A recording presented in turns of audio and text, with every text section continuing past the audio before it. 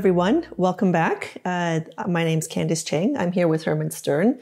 You may have seen me on a few other videos. I've been telling you about the stock decisions that I made. Today, I'm asking Hermann for his recommendations.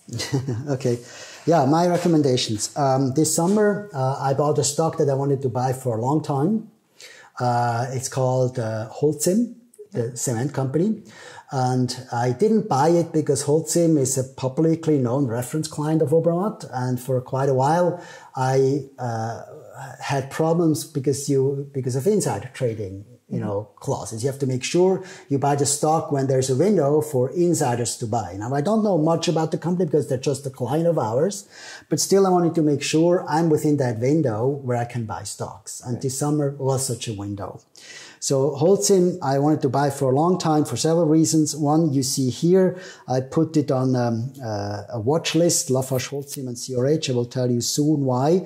And you can see that Holcim right now has a value rank of 79, a really good value. The combined rank is 49, is despite the fact that they have a low safety and growth rank. Again, I'm not so worried about the growth rank because I'm investing in cement because I believe here in the West, we will have to do a lot of repairing our infrastructure, and we have to build new infrastructure because climate change will demand it. And I think that companies like Holcim today, yes, by the way, changed their name again. It's not yet reflected here. I should probably change that too.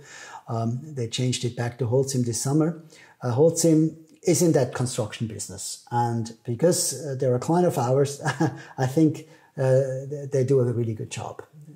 Yeah, I think you also mentioned climate change. I just saw recently that they have some really interesting products when it comes to capturing, I think two that I heard about recently. One is sort of this self-repairing cement, and the other one is cement that absorbs rainwater to try to help to bring it back into the ecosystem. So I think from a climate change perspective, they do have some very innovative and very interesting products that they're developing. Yeah, I'm sure they do. They have been looking at sustainability for a long time. Even when I left the university in 93 or 96, maybe after the dissertation, I had a friend who went there as the head of the sustainability department, Barbara Dubach.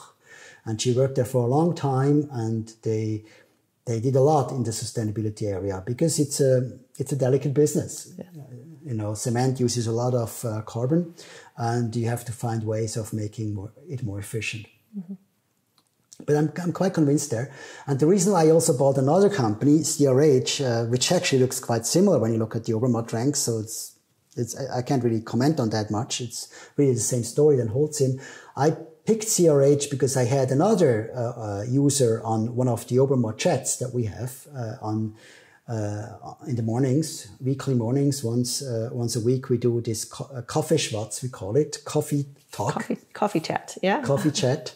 In the morning, sometimes in German, sometimes in English, and then it was in English. And the guy actually worked for CRH, and he had this question, should I buy more of the stocks? And then I asked him about Holcim, and he said, yeah, it's really interesting that CRH has a different product from Holcim. It's not really exactly the same cement, so they're a little bit on a different layer than Holcim is, and he found that more convincing than what Holcim does. And I didn't even go into the details because I had here the user that told me I'm buying CRH stock, and he works for CRH. And I felt this was a really good reason to buy that stock as well. So when I bought Holcim, I bought CRH at the same time. Okay, interesting. So CRH and Holcim, these were my, old business stocks that I bought this summer. And, if I complement them with your high technology stocks and your healthcare stocks, I think we have a good and well-diversified portfolio.